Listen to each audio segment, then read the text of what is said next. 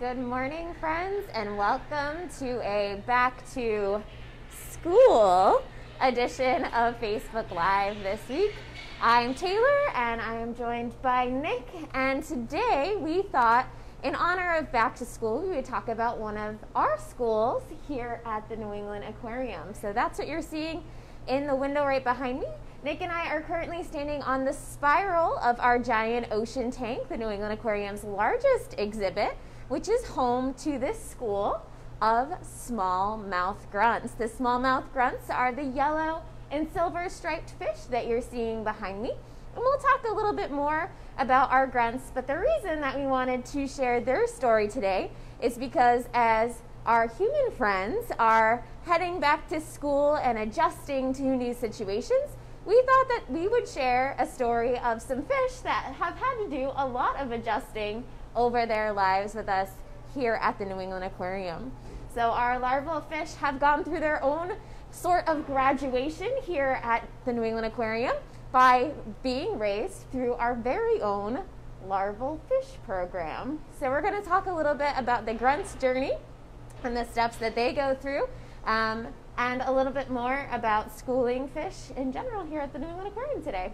What do you think, Nick? Sound good? That sounds like an excellent idea. Awesome. Would you like to start us off with a little bit of a background about our larval fish program and smallmouth grunts today? Yeah, I wouldn't mind doing that at all. Awesome. So, for those of you that are familiar with the aquarium, that may have visited us before or have even been viewing some of these virtual Facebook Lives, you probably know a little bit about our giant ocean tank, but we'll just give you some of the basics to get us started. So this is the largest exhibit here at the aquarium. This tank is 40 feet across, it's 23 feet deep, it holds 200,000 gallons of originally Boston Harbor seawater, and the habitat that it is depicting is a healthy tropical coral reef habitat. In order to match the conditions and the dynamics that are found on a reef, we are featuring about 900 individual animals in this exhibit, and pretty close to about 100 different species. Now those numbers can be a little bit dynamic. They can change from day to day, week to week, month to month, but in recent times they've been sort of right around there. 900 or so individuals, 100 different species. Now, while each individual animal in this tank was chosen as an ideal community representative of a healthy tropical coral reef, they've all had sort of different pathways to get here and different stories. And again, if you're a fan of Taylor and my Facebook Lives, then you probably learned a little bit about that in our most recent past Facebook Live, where we talked a little bit about some of the different ways that animals come here to the aquarium. But again, like Taylor was mentioning, we're going to focus on one particular animal, and that is the smallmouth grunts that, again, you see on the screen in front of you here. And Marissa's going to zoom in just a little bit so you can get a better view of them. Nice close-up shot for you all. That's right. right. Really appreciate how beautiful they are. Yeah. So, with the goal of becoming more of a sustainable institution, which we've had for a very long time, we've had that goal for a very long time, we're always looking to make improvements. And one of the ways that we thought we could become a little bit more sustainable, especially as it relates to our collection practices of animals, we decided that we would start a larval fish rearing or growing program, essentially. And we thought an ideal candidate would be the smallmouth grunt. And so Taylor's going to kind of expand a little bit on the specific details of how these grunts here actually made it into the giant ocean tank. Yeah, so we do have a number of different species, as Nick mentioned, that go through our larval fish rearing program. And so this particular story that I'm about to tell you is unique to our smallmouth grunts. So back when we decided to choose this species, we determined that breeding for our smallmouth grunts would happen best in a separate tank outside of our giant ocean tank, where there's a few less stressors and they can just focus on laying eggs. So we selected a group of adults out of our population from the giant ocean tank, and those adults were sent to our Quincy Animal Care Facility for some evaluation. And once we've determined that we had a nice big group of healthy adult smallmouth grunts, they were sent to our partners at Roger Williams University. For those of you that might not know, Roger Williams University also has a pretty robust fish rearing program. So they also have a setup that's kind of just perfect for schooling fish. And that is exactly what you're seeing with our smallmouth grunts. So those adults were sent to Roger Williams University, and Andy Ryan and his team took over care of those fish and got them to lay some eggs. And this is when we got to see Andy's larval fish expert skills really shine. They grew those eggs up, those fertilized eggs, hatched them out, and then developed those little larval fish, which I know sounds pretty simple when I say it like that, but believe me, it's very, very complicated in order to get larval fish not only to hatch, but then survive hatching and grow up to little fish. So his team took care of those fish for a little while until they were about a few inches long, a few months old, and then they sent them back to our Quincy Animal Care facility, where our Quincy Animal Care team took back over the larval fish rearing process, got them a little bit bigger, and then some of those guys actually moved into our larval fish exhibit, which is on the first floor of the aquarium in our Blue Planet Action Center. So next time you come to visit us here at the New England Aquarium, make sure you check out our larval fish exhibit, and you might actually get to see some of these little itty bitty smallmouth grunts. Now, because they're juveniles, they continue to grow in that exhibit because they get lots of care and delicious food. And eventually they will outgrow our larval fish exhibit. And then they move back to Quincy and they do some more growing in Quincy, usually about 7 to 8 months worth of growing before they are finally big enough to move into their final home here in our giant ocean tank. And they join this glorious school that you're seeing here behind me. So lots of trips back and forth, lots of growing, lots of graduating from one step to the next before you even get to enjoy them here in our giant ocean tank. So it's a pretty intense process in order to get this school that you're seeing here behind us, which is, I think, one of the reasons we really wanted to share that story with you today. Yeah, you're not kidding, Taylor. So there's a lot of adjustments that these fish have to make over the course of all those steps that Taylor was just talking about. Just like all of you humans are adjusting to some new ways to go to school this fall. If you think about the journey that these fish made and think about the steps that Taylor was just describing, they've had to get used to new habitats at every place that they've stayed. Their caretakers have had to adjust to different types of food that they prefer at different points in their growth. Just like us humans, when we're younger, we eat certain types of food, certain consistencies of food. When we get older, that changes. These things all change also for these fish as well. So again, aquarists, caretakers have had to adjust that. They've had to anticipate tank size, light levels, water current levels, all the kind of dynamics that are necessary to keep these fish comfortable as they're growing. That's really, really important. So big shout out to our aquarists, our caretakers, especially Monica down in Quincy and her team, who worked really hard to get these fish through their growth to a point where they can graduate into the giant ocean tank. But we'll also mention that they are not alone in our giant ocean tank as graduates of this larval rearing program. They're actually one of several species that have gone through that program. Other species in this tank include lookdowns, and we actually just recently added just over 100 or so lookdowns to the tank that came through our larval rearing program. Other examples include blue chromis, that was really hard to say, blue chromis.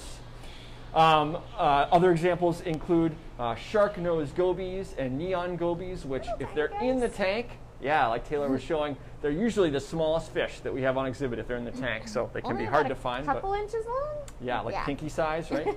I usually think of pinky size, yeah. Other fish include striped grunts, so another species of grunt that looks a little bit similar to these grunts. Very similar. And then also a striped burrfish as well. So lots of graduates, and we're so proud of this program at this point in our giant ocean tank. Nick, about what percentage of the fish in the giant ocean tank came through? That's what I was just about to say. How did you know? I don't know. You got an idea. I read the script.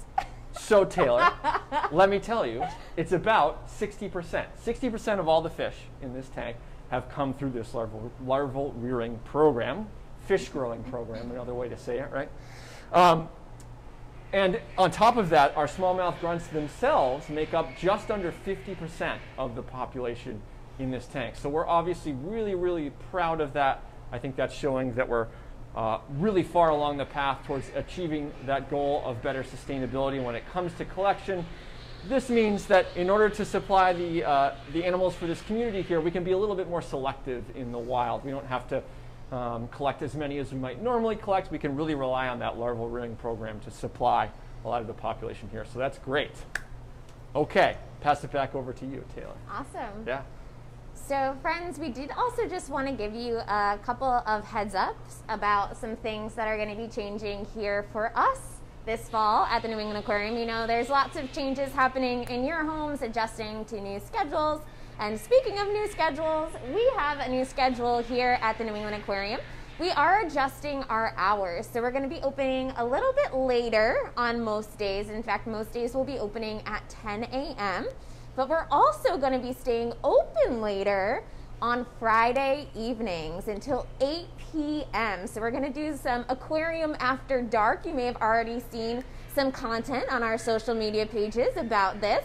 So if you're interested in coming to visit us here at the New England Aquarium, and we certainly hope that you are because we would love to see you, make sure you check out that timed ticketing and adjust to those new time slots. So a little bit of change of hours and hopefully some opportunities to see some cool stuff here at night at the New England Aquarium. Also, speaking of some things that are coming up, we are going to be adding an additional video series to our suite of programming for you. Don't worry, you're still going to go live with Nick and I on Fridays, and you're still going to see our virtual visit content earlier in the week. But we are going to start a series that focuses specifically on some of the more advanced science and research happening here at the New England Aquarium with folks from across the institution. So hopefully you'll get to meet a few more faces here at the New England Aquarium. So keep your eyes out for that as well. And you said a suite of programming? Yes. But it's also going to be sweet programming too, just to be clear. Yeah. Thanks for that, Nick. Yeah. Well, I think at this point, now that we've kind of shared the story of the smallmouth grunts and told you about some things to expect in the fall here at the aquarium, let's open up the floor to questions. Do we have any questions out there this morning, Marissa? How many smallmouth grunts are in the DOT? How many smallmouth grunts are in the giant ocean tank? All right, so let's do some math. Warm up those back to school brains. Here we go. Let's do this. So Nick said there is a little over 900 individual fish here in the giant ocean tank, and our smallmouth grunt school makes up about 50%. So that means, Nick, about how many smallmouth grunts are in our school? About 450. There it is. Nice job. Yeah, so we estimate we have somewhere between 400 to 500 smallmouth grunts in our giant ocean tank right now. Again, as Nick mentioned, those numbers fluctuate a little bit. They have natural lifespans just like us humans do, so that number does go up and down. And as we mentioned already, occasionally we get some additional smallmouth grunts joining that school. That's right.